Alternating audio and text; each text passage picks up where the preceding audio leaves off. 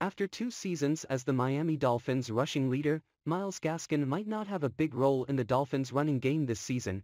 Miami signed free agents Raheem Mostert, Chase Edmonds, and most recently Sony Michel to add talent to a running back room that has been a weak spot on offense for the last couple of years, putting Gaskin's role in the offense this season very much in doubt.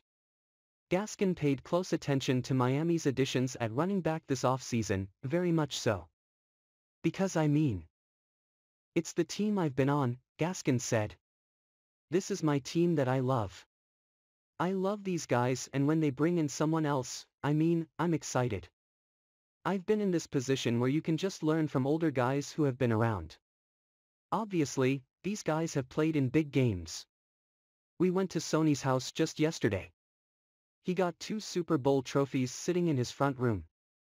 Those are the type of guys you want to be around, guys that have won the Super Bowl, been in huge playoff games, won huge games, and just kind of learn from them.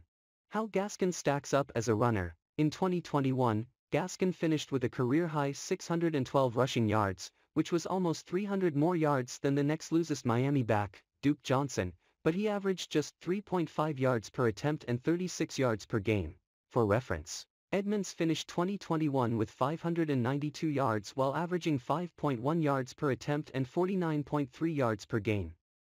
To put that in further context, Edmonds played in 5 fewer games than Gaskin, and he shared the backfield with James Conner. Michel outperformed Gaskin last season, 2, as he finished with 845 yards and 4.1 yards per attempt, and the last time Mostert played more than 10 games, 2019, he finished with 772 yards and 5.6 yards per attempt. Gaskin clearly isn't Miami's best option as a runner, but he's trying to take the opportunity to learn from his new teammates and carve out a role for himself.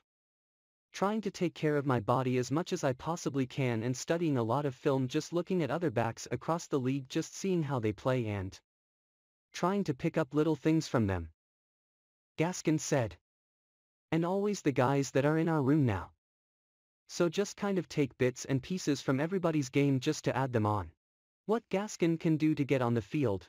Getting on the field might be an upfield battle for Gaskin this season, but his pass-catching ability could earn him some reps since both Mostert and Michel don't offer a ton in that area. Gaskin finished 3rd on the Dolphins in receptions last season with 49 and was 4th in targets with 63.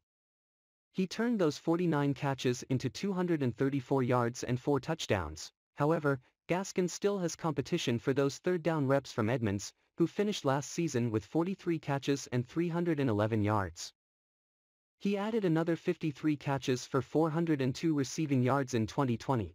That probably puts Gaskin second in the pecking order for receiving touches out of the backfield, and with Miami's additions at wide receiver, there probably aren't a lot of those touches to go around. Gaskin's best shot to make significant contributions this season is to simply be available.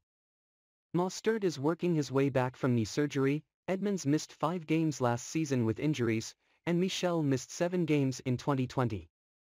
Despite a potentially bleak outlook on his playing time, Gaskin is ready to compete for whatever touches he can this season and is enjoying the energy brought by Mike McDaniel and the new coaching staff. Obviously, at the end of the day, we are all on the same team, but you want to compete, Gaskin said.